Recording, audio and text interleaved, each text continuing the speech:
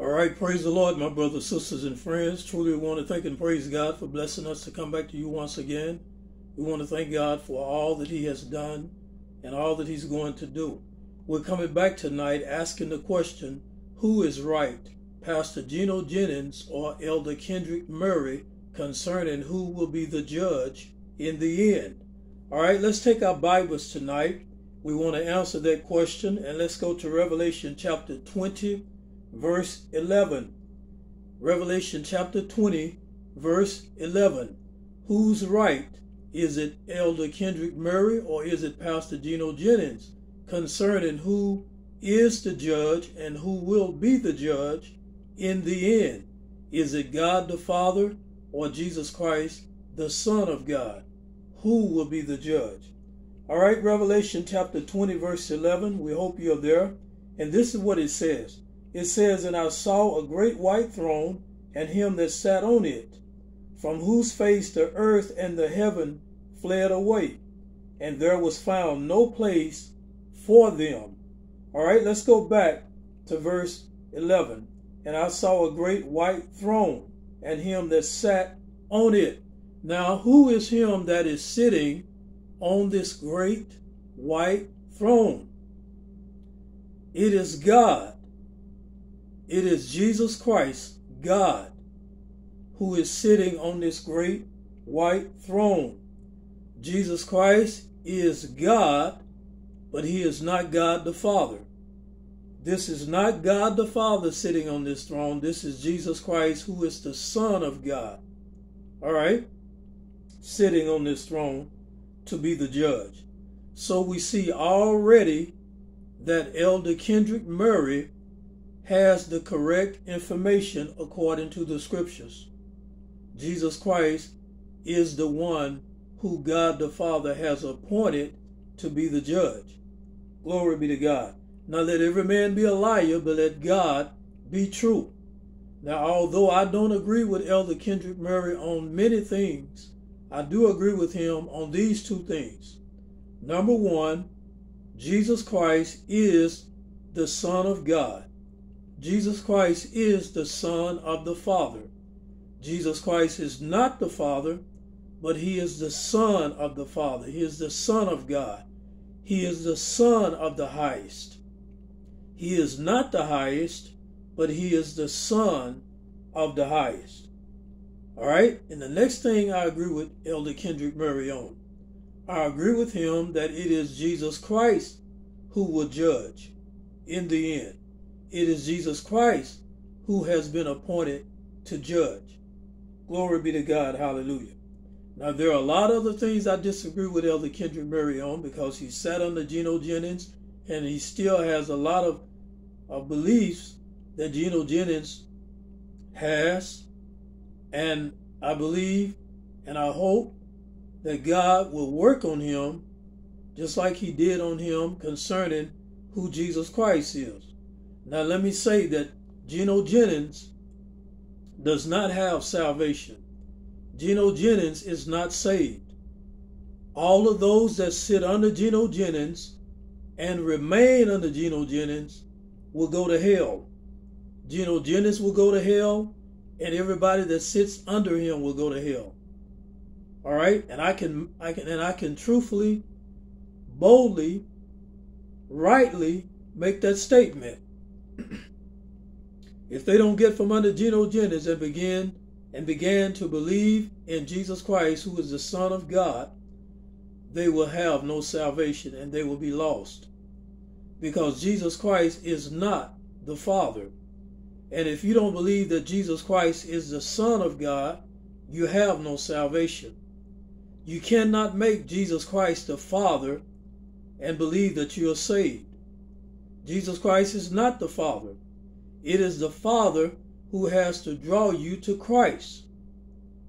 It is Christ who has to get you to the Father. Jesus said, "No man can come to my Father but by me." All right, and Jesus also said that no man can come to me except my Father draws him. So if you don't believe in the Father to draw you to the Son, And the only way you can get to the Son, you got to be drawn by the Father. And the only way you can get to the Father, you got to come by the Son. So if you don't believe there is a Son, and by making the Father the Son, you eradicate or get rid of the Son, which means if you don't have the Son, you don't have any life. Now, it's too many of you out there would rather believe some liar like Gino Jennings, who claimed to be an apostle. If he were a true apostle, he wouldn't be lying. All right? And he wouldn't be getting rid of Jesus Christ. He would believe in the Father and the Son and the Holy Spirit, all three of them. He wouldn't be lying and teaching false doctrine and telling people that there is only one person in heaven and that it is the Father who is coming back to judge. Gino Jennings is a liar and a deceiver, and he does not know the word. He does not know how to rightly divide the word. He cannot make a distinction between the Father and the Son. The man is ignorant of the word of God. Hallelujah. So we see in verse 11, and I saw a great white throne, and him that sat on it, from whose face the earth and the heaven fled away. Now remember, Jesus Christ, if we keep this chapter in context, we see what is happening. All right? We see what Jesus Christ has already done with the devil, with the beast and the false prophet. And we see that Jesus Christ is getting ready to judge and to hand the kingdom back over to God the Father. So this part where it says here, whose face the earth and the heaven fled away, is talking about the heaven and the earth passing away or fleeing away or being burnt up to be renovated. All right? Now, when you renovate something, you don't get rid of the foundation of it. See, the earth will never be moved. The earth will not be burned up, but the things that are in the earth will be burned up. All right? Hallelujah. So we're going to see a renovation, hallelujah, of the old heaven and earth and see a new heaven and earth. Hallelujah. And that's what we see right here in Revelation chapter 21, verse 1. Look at what it says. It says, and I saw a new heaven and a new earth. For the first heaven and the first earth were passed away, and there was no more sea. So we see the first heaven and the first earth passing away. Why? Because it has been renovated. It has been burnt up, and now it has been renovated and ready for the new heaven and the new earth, and God the Father to bring down the great city of New Jerusalem to the earth. Hallelujah. So we see that in verse 11, it is Jesus Christ who is sitting on that great white throne. All right. Now, let's leave there and let's go to Matthew chapter 7, verse 22. Matthew chapter 7, verse 22, as we continue to ask the question, who's right, Elder Kendrick Murray or Pastor Gino Jennings, concerning who is the judge or who will be the judge in the end? Hallelujah. All right. Matthew chapter 7, verse 22. This is what it said. It says, many will say to me in that day, Lord, Lord, have we not prophesied in thy name? And in thy name have cast out devils, and in thy name done many wonderful works. Verse 23. And then will I profess unto them, I never knew you. Depart from me, ye work of iniquity, or ye that work iniquity.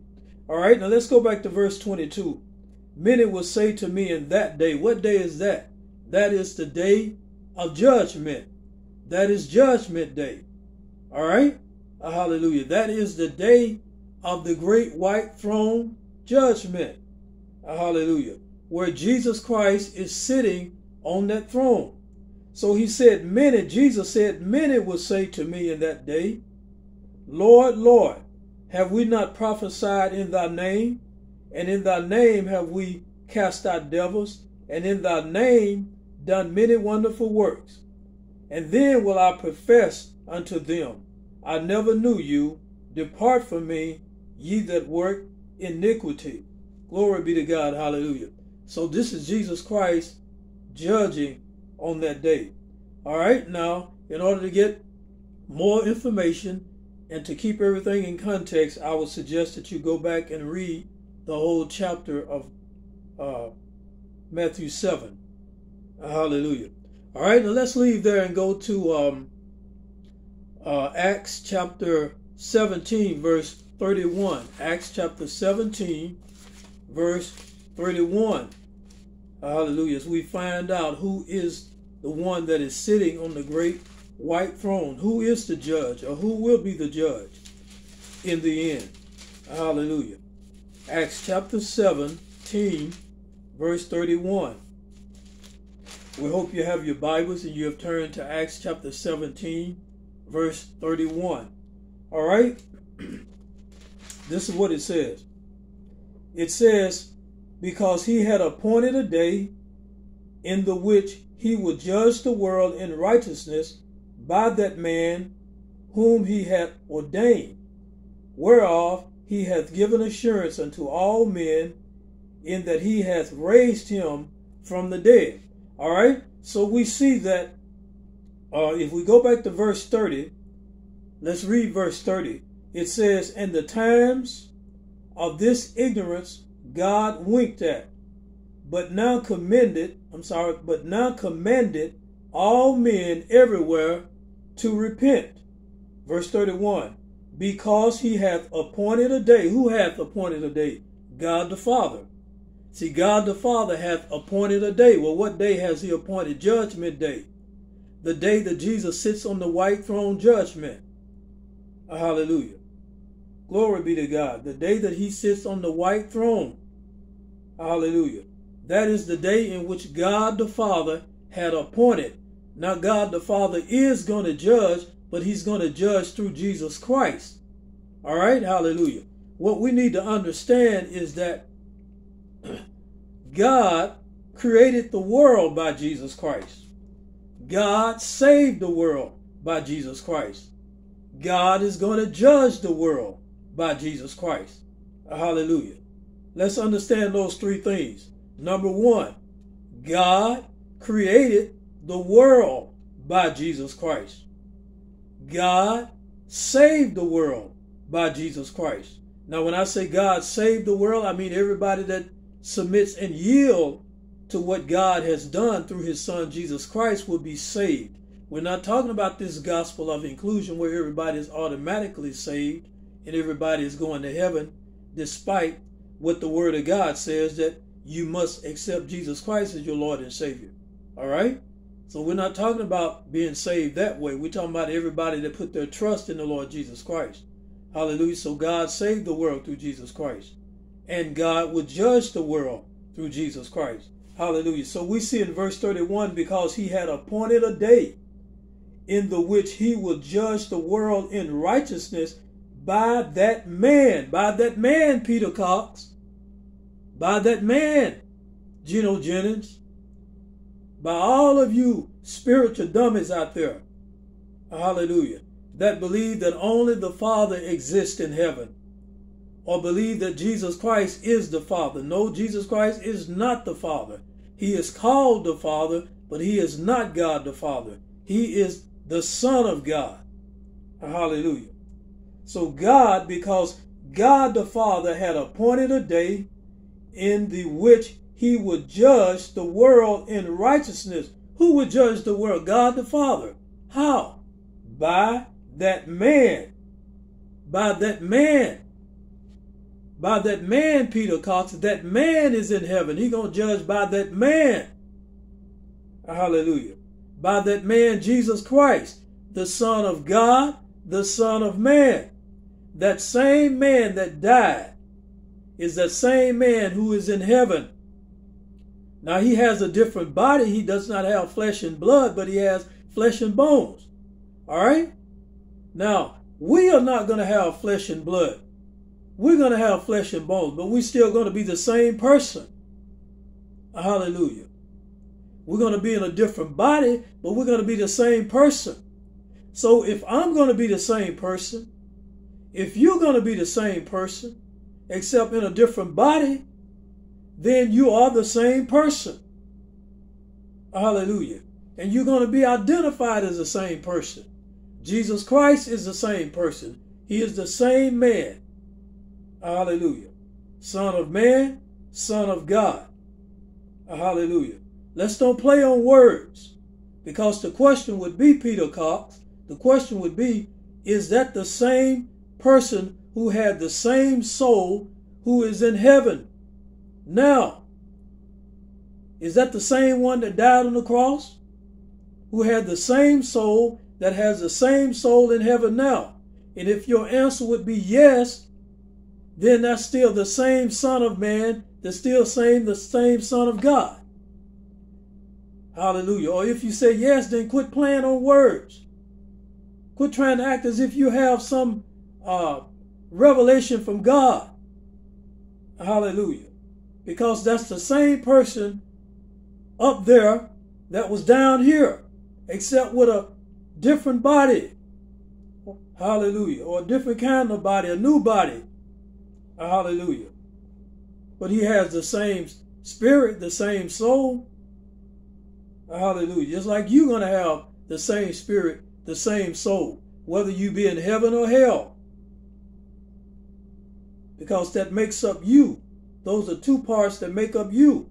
Plus the body, three parts that make up you. So he said, because he had appointed a day in the which he would judge the world in righteousness by that man whom he had ordained. Hallelujah. Whereof he hath given assurance unto all men, in that he hath raised him from the dead. So we have the assurance that God raised Jesus from the dead, and we have the assurance, hallelujah, that God, through Jesus Christ, will judge the quick and the dead. Hallelujah. All right, now let's leave there and let's go to stay in that same book, back up to Acts chapter 10, verse 42. Acts chapter 10, verse 42. So we already see the evidence in the Bible, according to the scriptures, that Jesus Christ is that man who God has ordained and appointed to be the judge. All right, Acts chapter 10, verse 42. Hallelujah. We hope you have your Bibles and you have turned to Acts chapter 10, verse 42. And this is what it says. He said, and he commanded us to preach unto the people and to testify that it is he which was ordained of God to be the judge of the quick and the dead, or the quick and dead. All right, let's look at that verse again. And he commanded us to preach unto the people. That's what Apostle Paul said. He commanded us to preach unto the people and to testify that it is he, Jesus Christ, which was ordained of God to be the judge of the quick and dead. So God has ordained him. God has appointed him. All right, now let's run right back. Let's run right back to 17 and 31 again. 17 and 31 again. Let's run to 17 and 31 again and read that again. Hallelujah. All right, 17 and 31. Hallelujah. 17 and 31 says, because he had appointed a day in the which he would judge the world in righteousness by that man whom he had ordained. All right, now we see in Acts 17:31, God ordained Jesus. All right, and then we went to 10:42. So we see in 17:31 that God ordained Jesus Christ. Then we went to Acts 10:42. Acts 10:42. And we read, and he commanded us to preach unto the people and to testify that it is he which was ordained of God to be the judge of the quick and dead. So he was ordained of God in 10:42 to be the judge of the quick and dead. And then in 17 and 31, hallelujah, 17:31 again, he was ordained of God. Hallelujah. All right. So we see the ordination of Jesus Christ by God the Father to be the judge. Hallelujah. Now let's leave there. Let's go to St. John chapter 5, verse 22. St. John chapter 5, verse 22. So we see that Elder Kendrick Murray is correct on his teaching concerning that Jesus Christ is the judge or will be the judge in the end and not God the Father. Now, Elder Kendrick Murray believes in the both of them. See, I want to give him credit where credit is due. He believes in the both of them, but Gino Jennings does not believe in the both of them. Gino Jennings is deceived, and he has deceived the people who sit under him. All right? St. John chapter 5, verse 22. This is what it says. It says, "For the Father judgeth no man, but had committed all judgment unto the Son." Verse 23, "That all men should honor the Son, even as they honor the Father. He that honoreth not the Son, honoreth not the Father, which had sent him." All right, let's go back to the beginning of verse 22, because this is what the Bible says. "Let every man be a liar, but let God be true." See, we believe what the Word says. Hallelujah. God's Word is settled in heaven, and Gino Jennings cannot get up there to change God's Word. Hallelujah. All right. Now it says in verse 22, for the Father judgeth no man." Now God the Father does not judge no man. What does it mean? Because Brother Harrison, over there a few minutes ago, you said that the Father does judge. Well, I told you the Father does judge, but I told you how he judges. He judges through Jesus Christ. Even though the Father gets credit for the judging, it is the Son who does the judging. All right? Why? Because the Father and the Son are one. God is judging. Hallelujah. God is judging. Jesus is God. The Father is God. So God is judging. All right? Hallelujah. That's, just like God raised Jesus from the dead. The Father raised Jesus from the dead. The Son raised Jesus from the dead. The Holy Spirit raised Jesus from the dead. Well, who raised Jesus from the dead? God raised Jesus from the dead. God, the one God raised Jesus from the dead.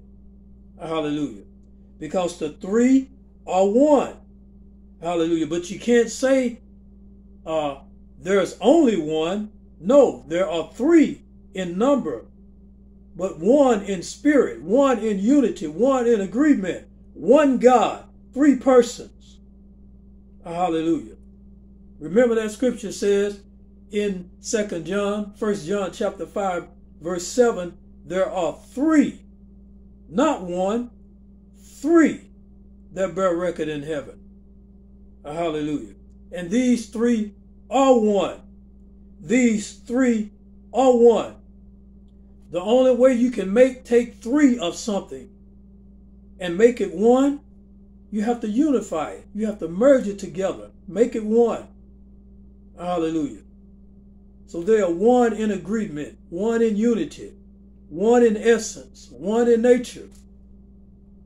All right, so he said, "For the Father judges no man, but had committed all judgment unto the Son." So the Father does not sit on the throne and physically judge men or the world.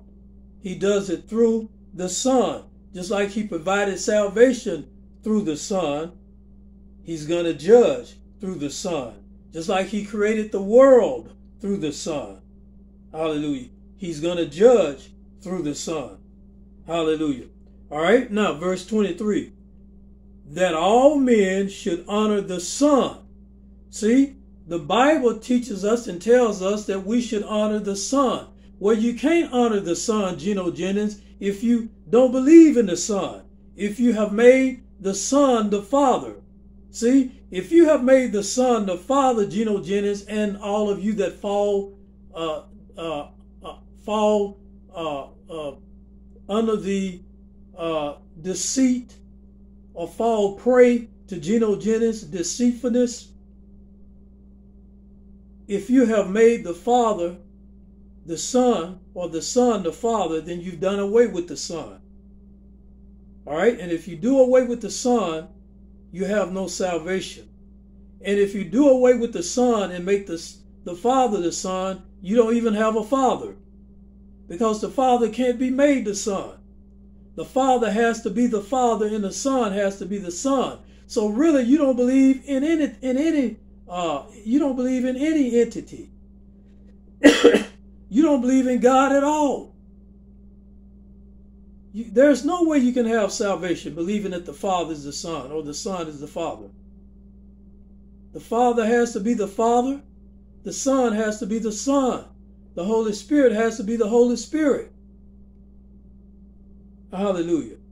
That all men should honor the Son. Gino Jennings says there is no Son. You don't have to honor the Son.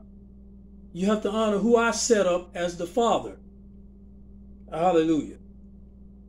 And make that image the Father. And say that that Father or that image is coming back. Hallelujah. That all men should honor the Son even as they honor the Father.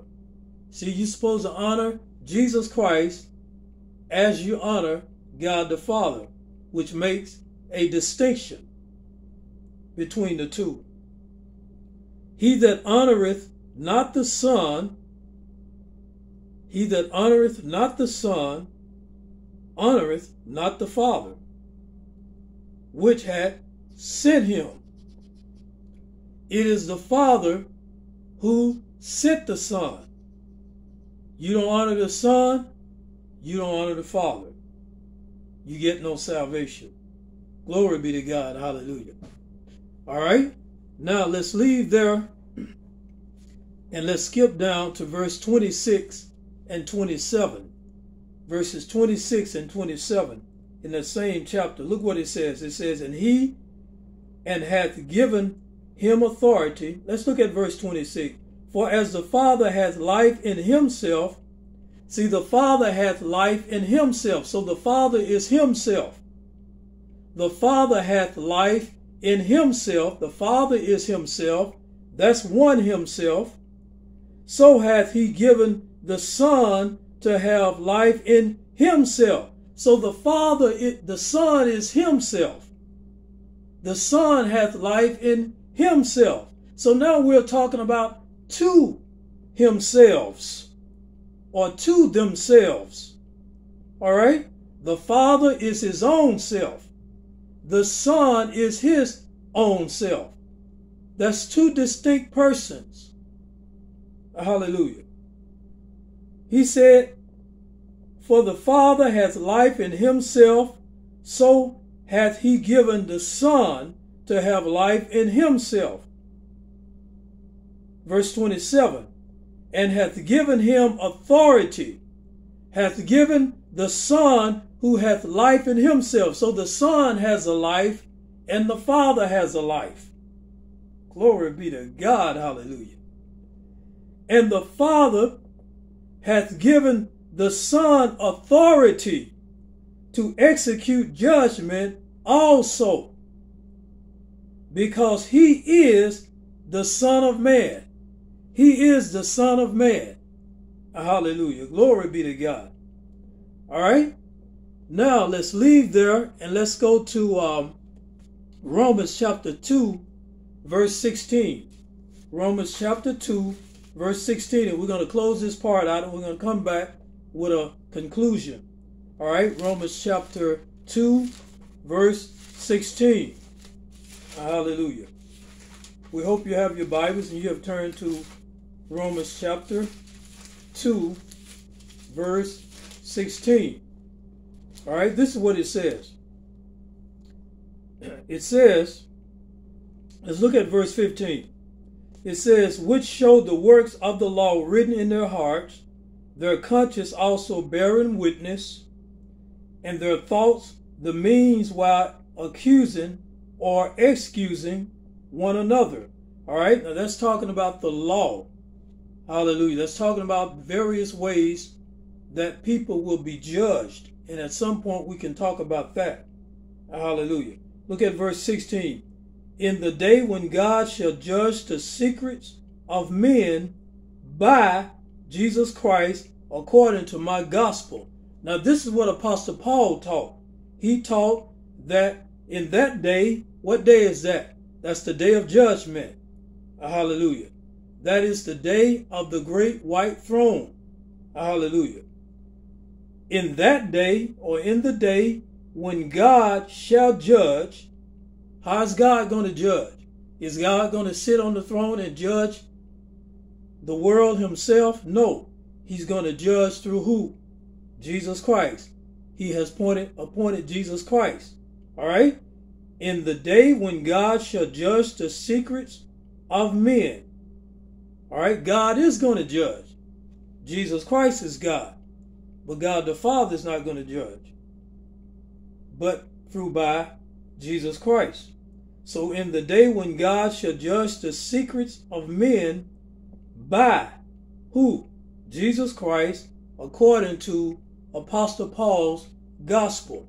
Now we rather believe in the real apostle, Apostle Paul, and not that fake apostle Gino, Jennings, who is lying to the people and who have deceived the people. Hallelujah. He has a lying spirit because he is not of God, he's of the devil. He's just like that same false prophet, Tommy Ingram.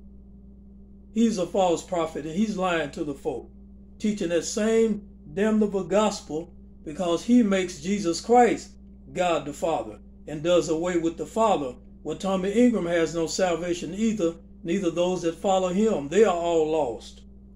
Hallelujah. All of them are going to hell if they don't get a hold to the real Jesus Christ, the one true Jesus Christ. Hallelujah. If they don't preach the true gospel. Hallelujah. All right, now we're going to stop right there and we're going to come back and pick up and bring the conclusion of the question, who's right, Elder Kendrick Murray or Pastor Gino Jennings, concerning who is the judge or will be the judge in the end. All right, my brothers, sisters, and friends, until we see you on the next time, God bless. Bye-bye.